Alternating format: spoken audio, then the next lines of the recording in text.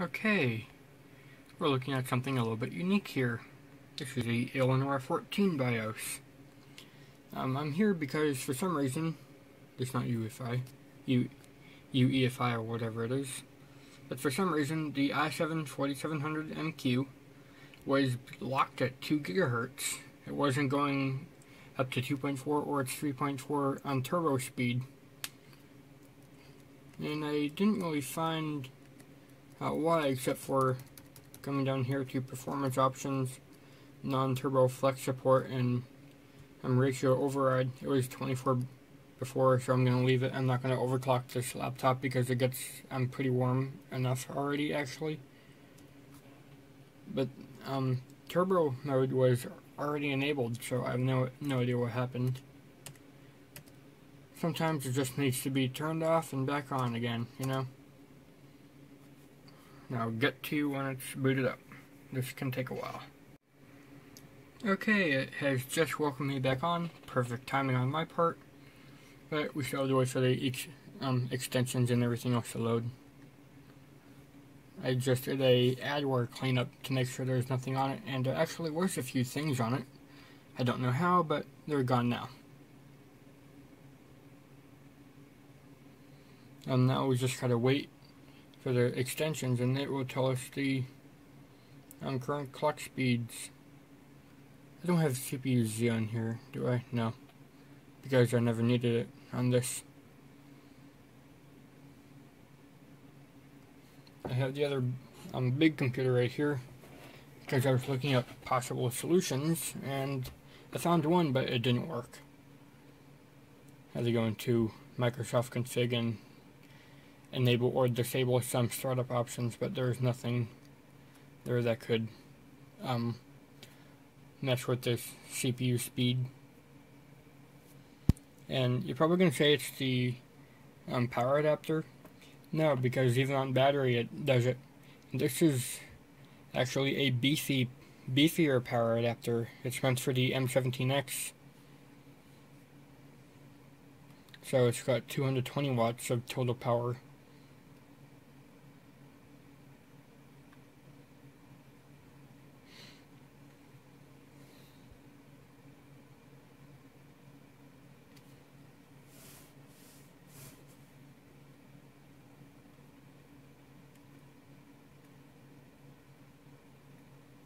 I need to defragment this drive. I haven't done it in a couple months.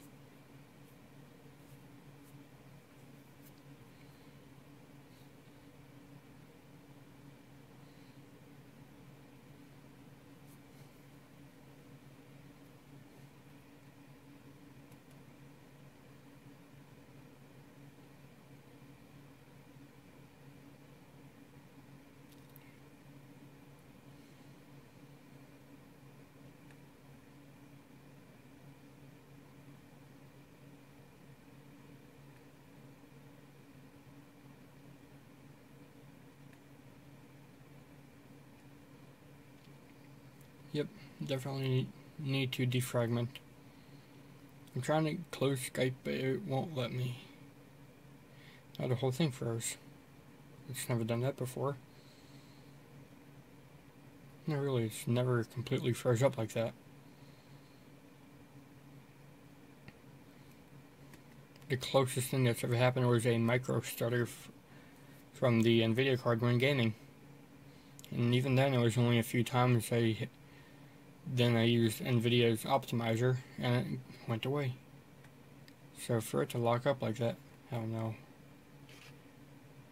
But it is going on its full 2400 megahertz base speed.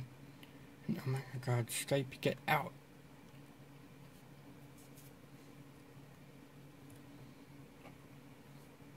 Alright, waiting for the last part of the extensions to load up, which is the temperature monitor, along with memory monitor for the GPU side.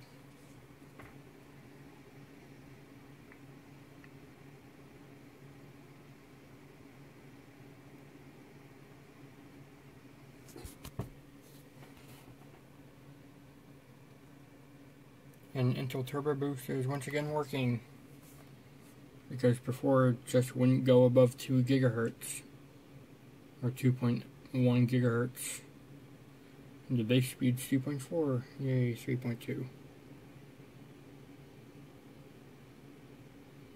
I guess it's just needed to be turned off and on again.